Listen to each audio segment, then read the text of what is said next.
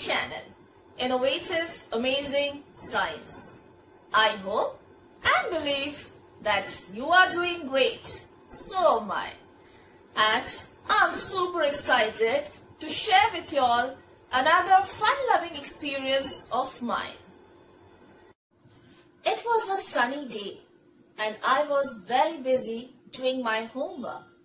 I heard the doorbell ringing. So I rushed to open the door and see who was it.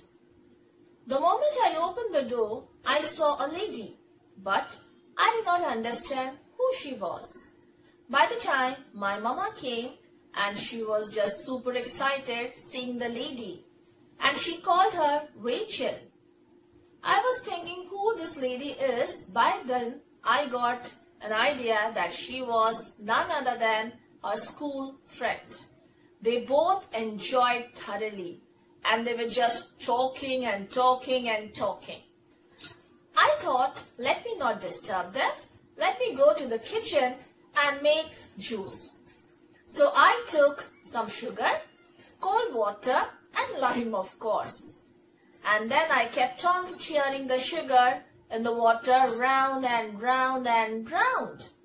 But it was taking much time. By then, my mama came to the kitchen and she just smiled. She asked me to wash the glasses so that we can offer the juice. So I was busy washing the glasses. By then, the juice was ready. At the back end of my mind, I was thinking how fast she made the juice. But after that, we all enjoyed and Aunt left for the day. So I asked a question to my mama that why the juice you prepared took very less time as compared to my juice. So she just smiled and said, it's magic. I did not understand the magic because the concept of this magic was out of my mind. Then she said, you used cold water, I used hot water. So I was thinking, oh, is it that you gave Rachel aunt hot juice? She said, no, my darling, I did not give Rachel aunt hot juice. I just took some water, maybe it was lukewarm water, a little hot water, and I kept on mixing the sugar in that hot water, and later I added chilled water. And it took less time.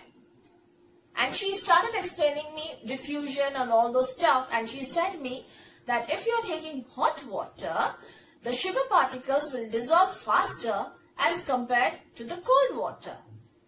So I was a little excited, but still I was confused that hot juice and cold juice, how is that?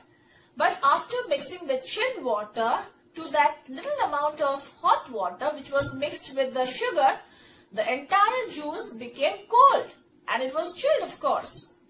So later I thought, let me do this again, but I'll not take the sugar.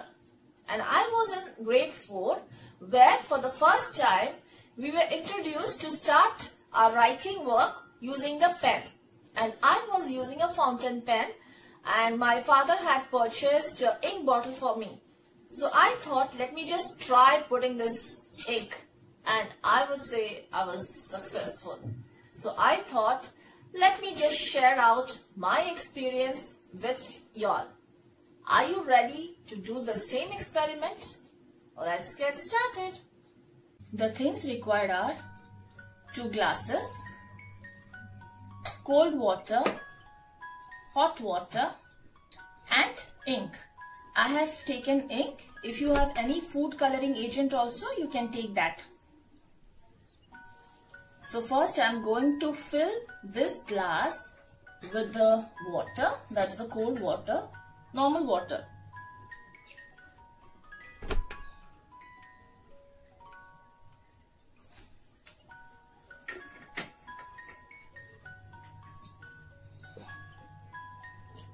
Then to this glass I'll fill with the hot water.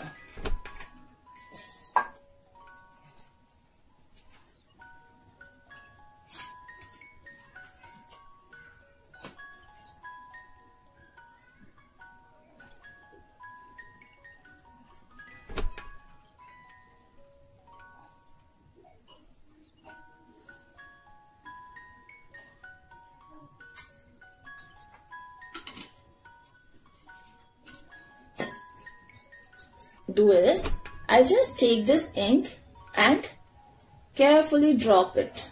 1 or 2 drops is sufficient. You just observe what is happening. This is the cold water and this is the hot water.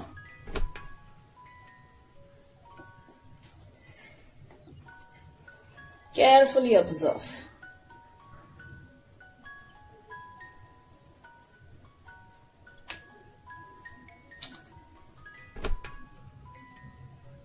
So in the hot water, in this hot water, we can clearly see the color dissolves nicely, but not in the cold water.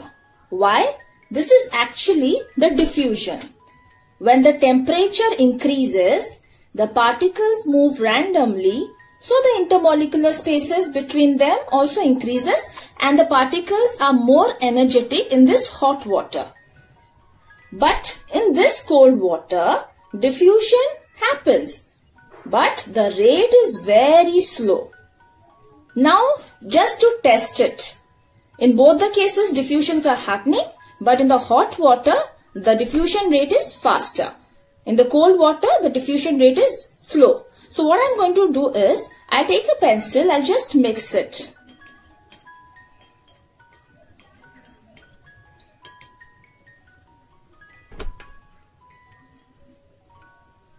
After mixing, what do we observe?